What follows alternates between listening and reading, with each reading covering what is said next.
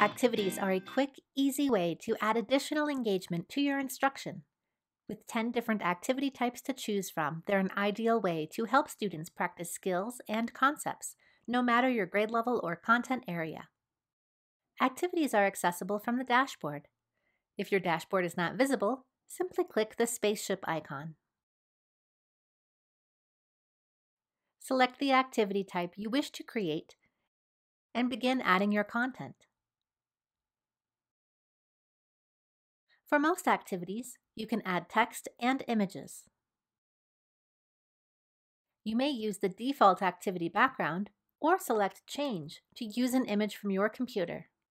You can also choose a color scheme. Select Play to play the activity.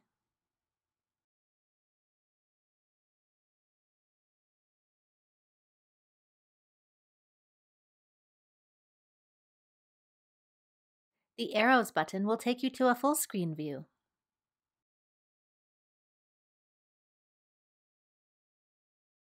It is important to save your activity. Select Save to choose a location to save the file and give your activity a title. It's a good idea to include the activity type for easy retrieval later. Click Save when complete. Once you have saved the activity, you will have the option to Add to Page. This adds the activity to your flip chart. In design mode, you may manipulate the activity as you would with other flip chart objects.